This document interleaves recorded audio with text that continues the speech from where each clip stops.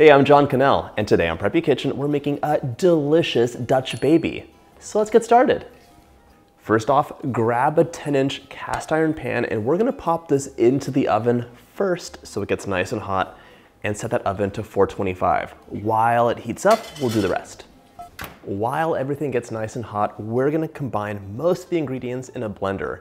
Think of a Dutch baby as a cross between a popover and a crepe. In the middle, so custardy and just amazing and silky. On the outside, crisp and puffed up high, it's gonna be amazing. I only need half a cup or 60 grams of flour. Like crepes and popovers, almost no flour. Mostly like eggs and milk. It's like a custard with a flour to stabilize it. Perfect. I also want 2 tablespoons of sugar to give it a little bit of sweetness. 1 and 2. 1/4 teaspoon of salt for contrast. It's a nice pinch. I like mine extra salty. Half a cup or 120 mils of whole milk.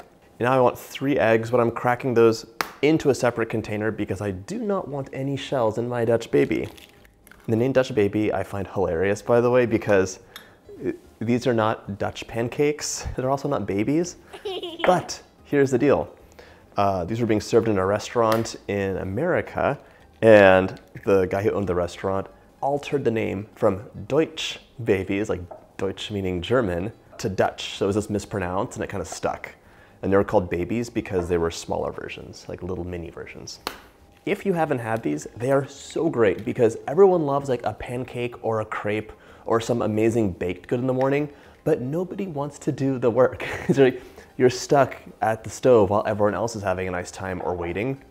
These guys can be made, you can make the batter in advance, and then this go into the oven and you divide them up like cake pieces. So everyone has a delicious piece, no fuss, no muss, super fast and easy too. That was 3 eggs. And also just 1 teaspoon of vanilla. I'm gonna blend this up for 20 seconds and then just let it hang out. Like crepes and popovers, you can make this batter in advance and let it hang out in the fridge. It'll just relax, the flour will hydrate, everything will be happy, but you don't need that overnight time. Just a little bit will do. Pop the top on and we're gonna blend this on high for 20 seconds.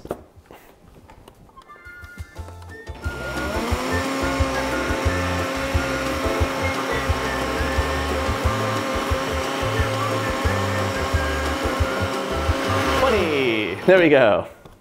All right, now this can hang out and just rest. If you're wondering, these pancakes might be missing something, the answer is butter, but I didn't forget the butter like I normally do. You're gonna have 2 tablespoons of butter right into that screaming hot pan. The butter will just kind of like fry the edge of the dough and give you some of that crispiness, and it's gonna make things really delicious. Okay. In the meantime, just wait until your oven is nice and hot. 425. Just like crepes or pancakes, you want to have some delicious toppings. You might just have some berries and powdered sugar, a little drizzle of lemon juice, so many options. I want to tell you about one of them because it can give you some problems. A lot of Dutch babies will have some cooked fruit worked into the batter, and while delicious, it really holds the batter down. It changes the bake time, and it also just won't let it puff up and have that wonderful texture. If you want cooked fruit, like a compote or something, just add it on top at the end, just like you would a crepe. My oven's preheated, so we're gonna blend this for a few seconds right before pouring it, and make sure you grab at least 1 trivet. You do not wanna damage your countertops with that hot skillet. All right, I also don't wanna damage my hands, so I'm gonna grab a pot thing holder. Blend it up, just a few seconds. Literally smoking hot. Don't touch that. 2 tablespoons of butter.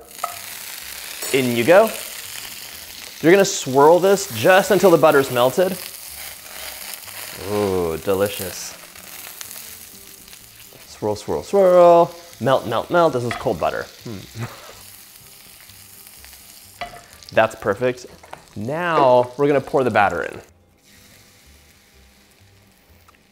Look at those swirls of butter coming across. Beautiful. This goes back into the oven, 20 minutes. Don't let it get cold. If you don't have a blender or just don't feel like using it, you can also whisk this together by hand in a big bowl. Just give it a whisk until it's nice and smooth. Let it rest just like you would normally, and right before pouring it in, you might want to give it one more whisk in case things have separated. Just like with the blender. All right, I think it's, I bit my tongue, oh my God. I think it's time to pull this out. Let's see what it looks like. That is a Dutch baby rim. Oh my gosh, so good. Sometimes you have a full like shell on the outside, like a big ridge, and sometimes you'll have like an uneven puff. It doesn't matter, it's gonna be delicious either way. So this tastes nice, but it's time to dress things up. We're gonna add some powdered sugar, some berries.